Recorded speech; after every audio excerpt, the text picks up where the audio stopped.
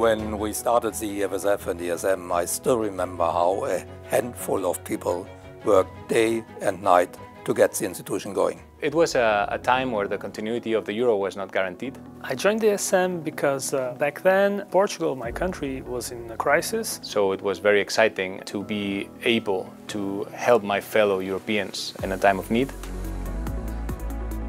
I'm really proud that we were able to preserve monetary union by providing 300 billion euro in loans to 5 countries. So no country had to leave monetary union.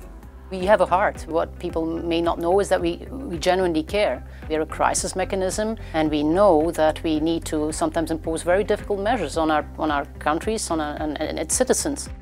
It was really hard for the early years to convince parliamentarians in our member states, the general public, that we were not wasting taxpayers' money, but helping some member states to overcome financial problems and to strengthen Europe. So the ESM at the beginning was a startup. It had all this startup-y feeling. We celebrated with pizza parties, and we were a very close-knit group of people. And if you look at it now 10 years later, you see a mature organization with a wonderful team, and that is something to be particularly proud of. It has been quite a journey these last 10 years. For the future, I'm really hoping that the ESM Treaty will be ratified and we will be able to use our full capacity.